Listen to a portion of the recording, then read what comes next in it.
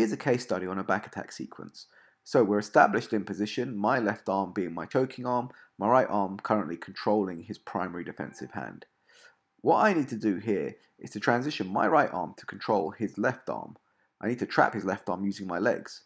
So in a minute I'm going to make a trade-off. He frees his arm, I transition my right arm to the inside of his arm here.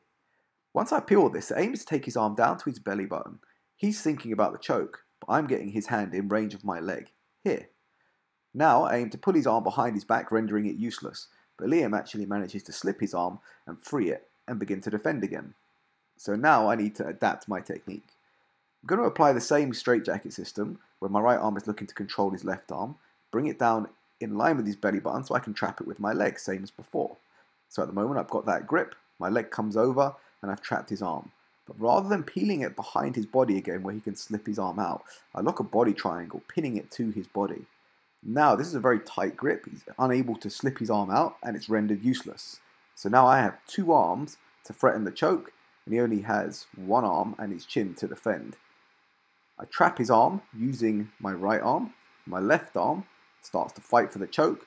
All he has now to defend is his chin, and as you can see, it's not enough to stop the choke.